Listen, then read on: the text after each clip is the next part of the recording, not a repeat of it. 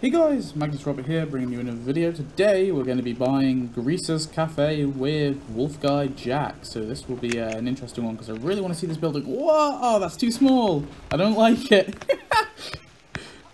No, I was actually not so, like, there was a particular someone who was not particularly happy with the look of this building. But I'm fine with the look. I'm not fine with this size. This is too small. Let's have a look. We'll just double check. But I'm pretty sure this is way too small than it should be. Heads up! That's where building just not Springfield without insert name here. Welcome to Greaser's Cafe, where everything's 1955 except the prices, and yes, we do have Wi-Fi. Wolfguy Jack. So that goes into Springfield Shoppers. Take a quick screenshot.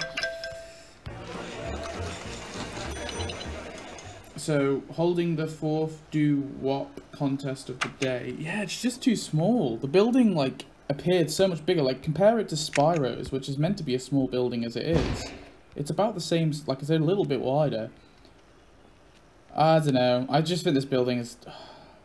I'm happy with the colours. I think it's bright, it looks cool. It's just a bit too small from what it looks like in the show, I think. Anyway. Sit your socks on hop and your tootie to fruity. Oh, he's got voice. Come on in. Welcome to Greaser's Cafe. You've got your pick of booths made of old cars. I've got a hot rod open and a 55 Chevy Bel Air. The whole family's here, so we're gonna need one with some serious suspension. Well, the Ford Super Deluxe in the back corner just opened up. Perfect. Where are all my employees? Yes, sir. I need you to stand outside and get some more butts in these seats. But, sir, I thought my job was flipping burgers, frying fries, and watering down the soda fountain. Look, if you don't think standing outside spinning a sign will help, then how else do you want to turn this place around? You could try improving the food quality, like maybe starting putting real cheese on the burgers. What do you mean? Our cheese is legal. Sir, the label says 100% American singles processed cheese-like products. I don't know why I said Chinese. Okay, fine. I'll get real cheese for the burgers. I have some other ideas as well. I'm listening. Hey, sit your socks on hop and Update the menu. Good job! My parents will be so proud! Oh! I'm putting this on my resume! I don't know what half of this stuff you ordered even is. Meat that's not meat, gluten-free buns, truffle oil. You put it on fries. Okay, but what does it do, man? It lets you charge people $11 for fries. Whoa, that's 3 times the price of our burgers. Can we also put this truffle oil on the milkshakes? Excuse me, my burger doesn't taste like a normal burger. That's because it's not a normal burger. It's the pre-post burger, made entirely of plants and laced with synthetic burger-like flavoring. Oh great, well then here's my payment. This isn't real money. No, it's money like currency. These fries are not fries, they're made of sweet potatoes. I want my money back or I will write a terrible review. I'm not sure I can turn this around. Hey, sit your socks on hop and your tootie to fruity. Hello? Defend the new menu, stock gluten-free Oh, no! Hey, sit your socks on hop and your tootie to fruity. Do I get paid now? Sir, I don't think this new direction is working. I haven't had a single request for our new locally sourced gluten-free buns. Do you have any sort of secret backup plan to keep us from going out of business? Well, usually when I'm sad, I just go up on the roof and talk to nearby truckers on my CB radio. My call sign is WLF. But how does that help the restaurant? It doesn't. Makes me feel better though. So make Wolfguy hit the airways. Hello? Good job! My parents will be so proud! Okay, so his animation is he's on the roof.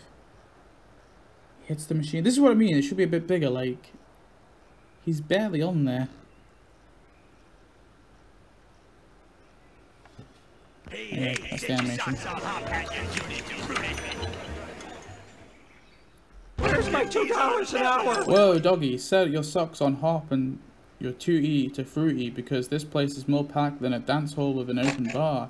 Who are these people? I'm seeing a lot of scarves, vintage t-shirts and apparel-sized hats. Welcome to Greaser's Cafe. Can I ask how did you guys hear about us? Oh, it was all the rage on the CB airway last night. This one guy wouldn't stop talking about this place.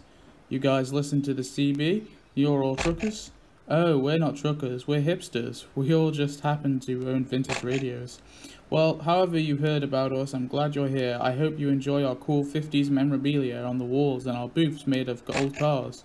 Oh yes, we all love all that. I mean, ironically of course, but yes, we love/hate it. Alright, Hepcats, it's time for a do-whoopin' dance-off. The winner will take home this brand new Harley Davidson. I was expecting a bigger response to that. Maybe they don't know what a Harley Davidson is. I repeat, the winner of this contest will take home this brand new motorcycle. Okay, how about the winner of the dance contest will take home this vintage bicycle? A vintage bicycle? Ooh, I'm in. It's one of a kind. No one else can have a bicycle but me. That bicycle but me. Grease's Cafe is the best. Hey, sit your socks on, hop, add your tootie to fruity. Have a dance contest. See him just dancing. Oh wait, no, a woman comes along. Another woman comes along. Another comes along. Is that the same one? I don't even know. Oh, it's just different ones each. It sometimes repeats the same one.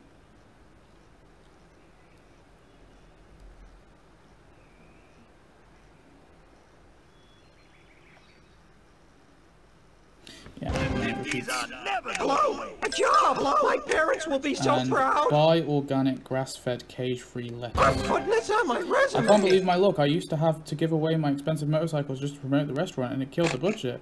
But all these hipsters want a crappy old repainted bicycles. I'm gonna save a fortune. Hey, if you need a supplier for old bicycles, I got you covered. Are they vintage? As vintage as in old menu items, Allen Ginsberg's un-American cheese sandwiches, polio dogs.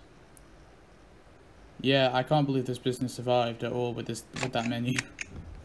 Hey, sit your socks on. What? It's 7 AM. Where is everyone? 7 PM. Where is everyone? The dance contest is starting in 10 minutes, and I've got a vintage penny farthing to give away.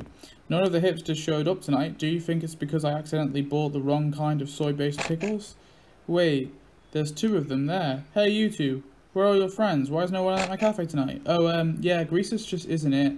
This isn't the same anymore, ever since everybody started coming here. Yeah, it used to be cool, now it's lame. Wait, we're not cool because we got too cool. Yeah, we're just back here because I forgot my beard comb. Oh, there it is. But I just expanded the cafe hours to include Saturday brunch and added avocado toast to the menu. Sorry dude, the avocado toast is very last decade. You could add a drive-through, then we could eat some of your food in our cars without being seen. Hey, Add a drive-through. hello, minimum wage for this? Try to return Wow. pickles. Hey, sit your socks on, hop, add your tootie to fruity.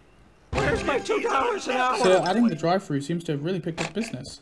Yeah, but it's not the same. Grease's Cafe was all about the doo-wop dancing and 1950s experience. Oh well, at least we're making money. Okay. Hey, sit your socks on, hop, add your tootie to fruity. Hit the airways, overpay sex on the beach, take the Swalado, try and win a blind direct drink, a babysit, attend parenting seminars, have a dance contest, dance the Senor Burns, wash the wind shields on the booths, run with the wolves, and go speed dating. So, yeah, that's Wolfguy Jack and his tasks. That, of course, is the Grease's Cafe.